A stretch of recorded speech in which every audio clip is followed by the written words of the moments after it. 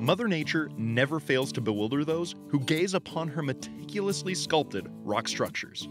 We're lucky enough to behold many of these naturally formed geological art installations thanks to the tectonic activity of the Grand Staircase. Though these breathtaking formations exist throughout the million-acre monument, these are some of the special treats you're given if you ride outside of Tropic on a little road known as Cottonwood. Owner-operator of Grand Staircase ATV Tours, Joey Shakespeare, is an expert on the monument, as well as he should be. He's been giving guided ATV tours in the area for 2 decades. So we're in the Grand Staircase-Escalante National Monument. It's huge. We're on what's called the Cottonwood Road. Takes us down past some cool highlights, places like Grosvenor Arch here. Grosvenor Arch actually wraps into what they call the Cockscomb. That's a monocline. It's a fault line that's shifted. This area here they call the gut because it's one of those places that you just get stuck in that's along that fault line. The gnarled rock layers surrounding Cottonwood Road can take you as far as even the next town. With trails that offshoot from the main road and plenty to stop and see along the way, this adventure can be as short or as long as you please.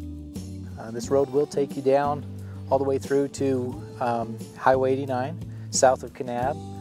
Great UTV trail, off-road trail, goes along the river. The total trail is probably 45 miles long from where you get off the pavement at Kodachrome State Park. There is some trails that go off of this road that can take you out and dead end and not go anywhere.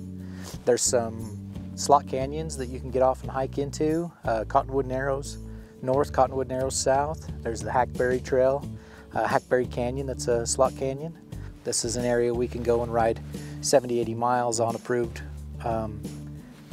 monument trails. Although the Grand Staircase area may be one of the most remote places in the West, the access to all the adventure on the Cottonwood Road is nothing short of phenomenal. You just take Highway 12 east to Cannonville, turn right in Cannonville, come out to the Kodachrome State Park. The road will turn into a dirt road at that point, and you're actually on the Cottonwood Road where the turnoff is to Kodachrome State Park.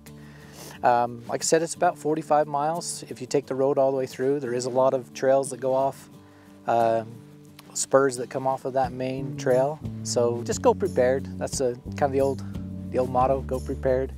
One of the best ways to prepare is by utilizing the town of Tropic, not only for its convenient post and pre-adventure supplies, but also to use it as a center point for all of the exploration that you can do in the area. We're based out of Tropic, which is kind of a central hub for a lot of these trails out here you can go and ride. There's a really nice gas station in Tropic that you can get your side-by-sides and ATVs into.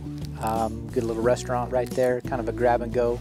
A few good restaurants there as far as the barbecue place. The pizza place is really good.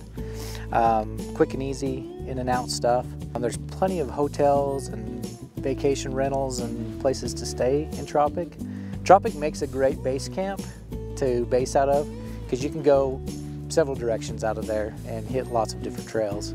After you stop in Tropic, head south and follow the Cottonwood Road for a one-of-a-kind journey through a land that not even pictures can quite describe. For At Your Leisure and this week's Where To, I'm Nick Chase.